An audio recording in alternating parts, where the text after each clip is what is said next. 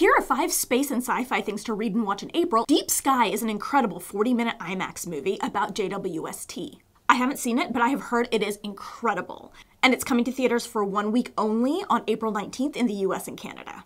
Star Trek Discovery is back on April 4th for its 5th and final season. It's basically a treasure hunt in space. It's a lot of fun. The book Alien Earths by Dr. Lisa Kaltenegger is out from St. Martin's Press on April 16th. This nonfiction book focuses on what makes Earth unique and how we can use what we know about our own planet to search for other habitable exoplanets and possibly alien life. CNN is putting out a documentary on the Space Shuttle Columbia, which broke apart on February 1st, 2003 on its reentry, killing all 7 crew members. It's 4 episodes long. 2 episodes will air on April 7th, 2 episodes on April 14th. The Practice, the Horizon, and the Chain by Sofia Samatar is a sci-fi novella, just 128 pages, out from Tordotcom. And this book is about a young boy who's lifted from his menial job working in the bowels of a spaceship to be educated among the ship's elite.